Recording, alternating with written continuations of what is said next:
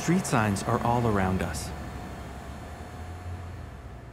They show us where to go, and they keep us safe, but they rarely delight us. Street signs aren't supposed to make the world more beautiful. But once upon a time, in San Francisco, one sign did just that.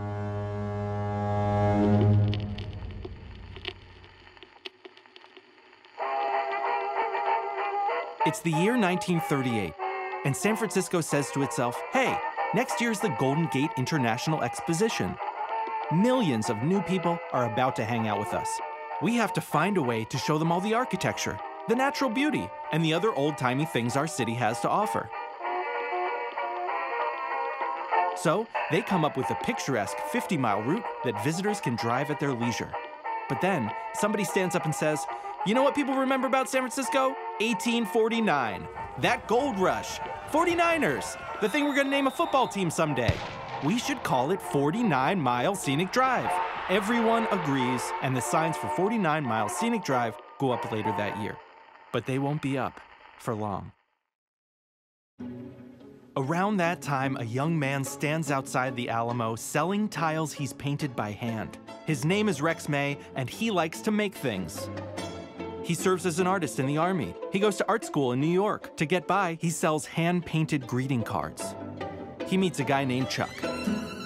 Chuck introduces Rex to screen printing, and they start making cards together. Chuck convinces Rex to move to San Francisco, and in 1954, Rex opens the paper to discover that 49 Mile Scenic Drive has been rerouted, and there's a contest to design a new sign. So, Rex sits down and makes this. The city likes it. The old sign comes down, Rex's sign goes up, and he wins $100.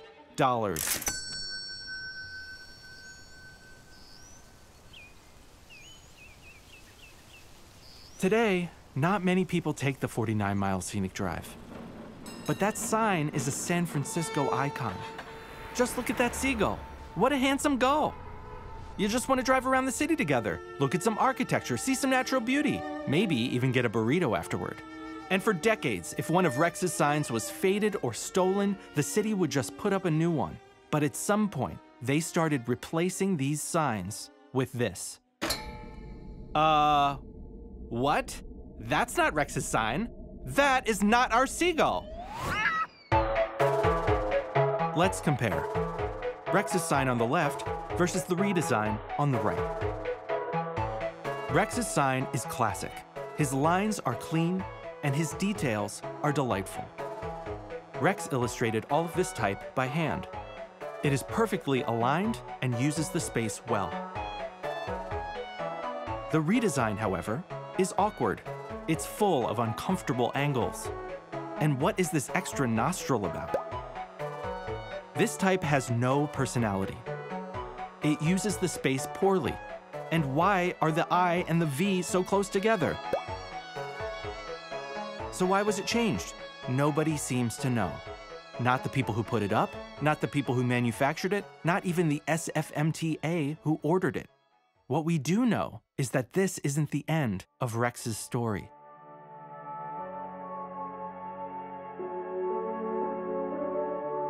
After the signs hit the street, Rex and Chuck keep making cards. Their small print shop slowly transforms into a legendary Christmas store.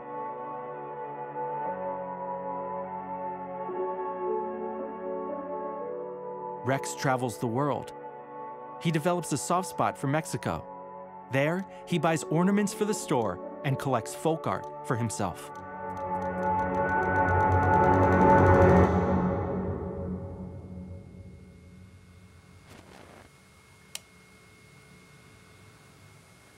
The figures here are made in Celaya, Mexico, and they're baby rattles. The paintings are mostly from Mexico, various artists that I was lucky enough to meet down there. And oh, this is sort of interesting. This is an automaton, a music box. It plays a tune and it moves.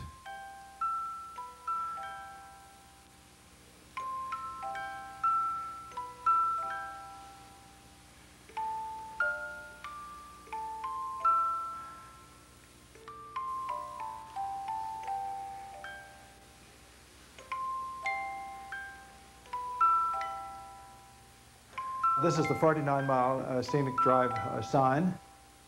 There's 250 of them about the city, and I'm happy to say that this is 1991 and the sign is still up.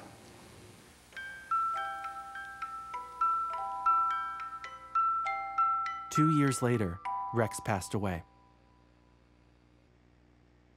Not long after, his signs began to disappear. Chuck asked the city to keep Rex's sign on the streets, but no one listened. By the time we came along with this project, over half had been replaced by the redesign.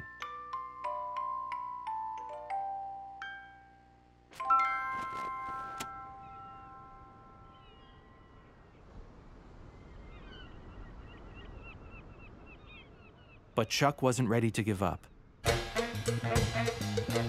He got some friends together and started a letter-writing campaign.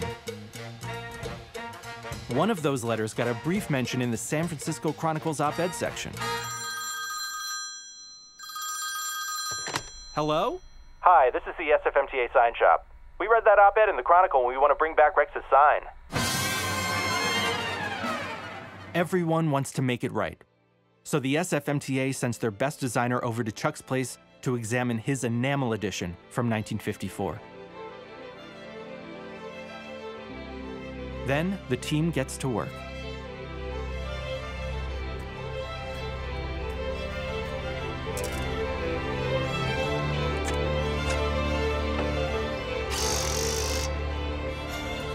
And here is Rex's sign, back where it belongs.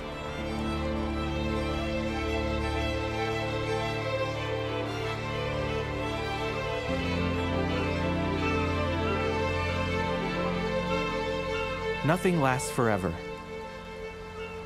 But thanks to everyone we met along the way, Rex's seagull has one more chance to soar over the streets of San Francisco.